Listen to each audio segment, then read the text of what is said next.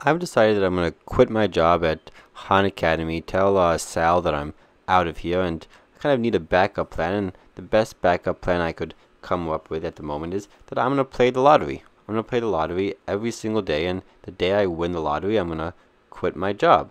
Well, I kind of want to know what kind of statistics or probability govern such a case.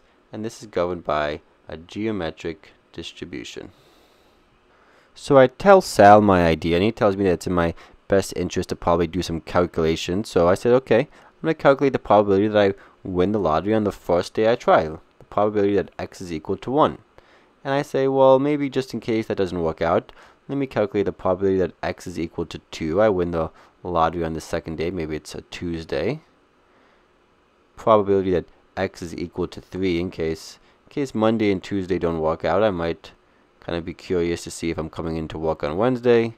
And just to be safe, let's also look at the probability that x is 4, that I win the lottery on the fourth time that I try. So I should define my variable, and we've already kind of seen it, but I'm going to define x to be the day that I win the lottery.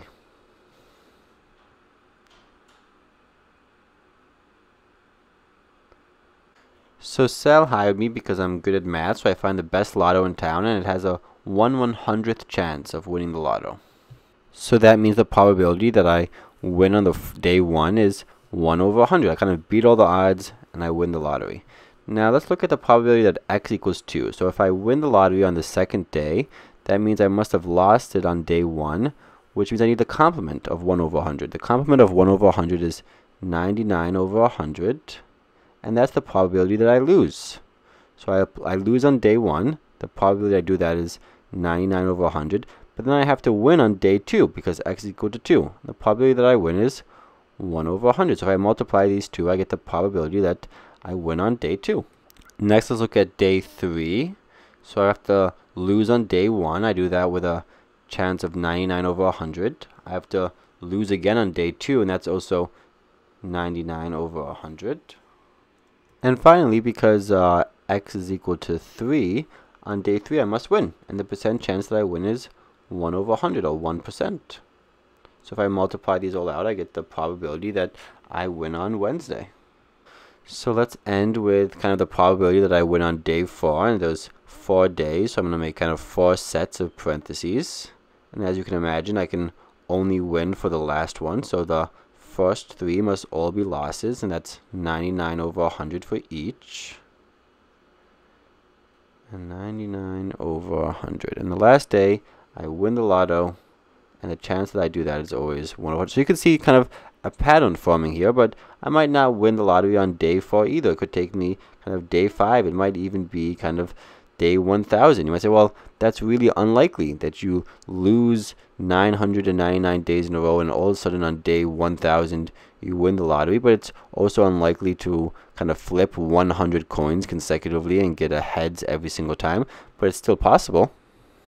So you see that x could really be any integer value. So let's go ahead and try to solve generally for the probability of x equal to any integer n.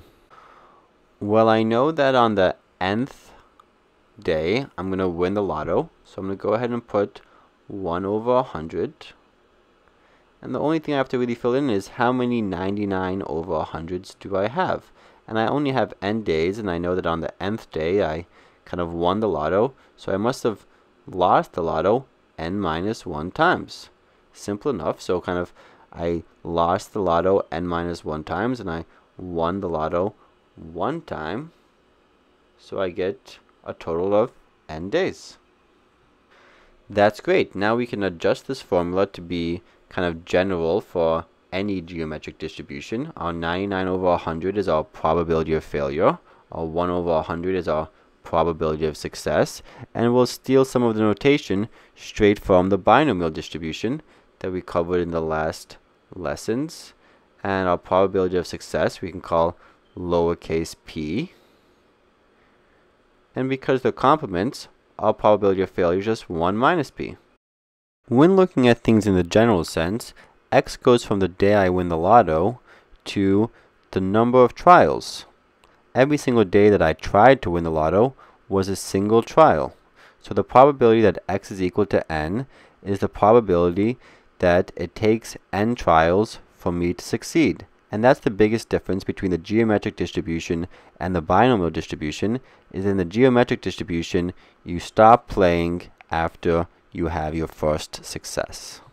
So let's just rewrite this using general variables. The probability that x is equal to n equals 1 minus p, the probability that I fail, to the power n minus 1, because I fail n minus 1 times p. And I only succeed once. And that's it. We've derived the probability mass function for the geometric distribution. So now that I can calculate the probability that I win the lottery on any day n, I might ask myself, well, what's my expected value? On what date do I kind of expect that I'll win the lottery? And it's just kind of a complete question of intuition. If you have a 1/100th chance of winning the lottery on any given day, after how many days do you think it would take you to win the lottery? And it's exactly what you expect. It's 100 days. You just kind of flip the fraction. You'd say, well, after 100 days of each day having a 1/100th chance of winning the lottery, I would expect to win the lotto exactly one time. So to get the expected value of x, you get 1 over p, or p to the minus 1, which is just flipping the probability of success.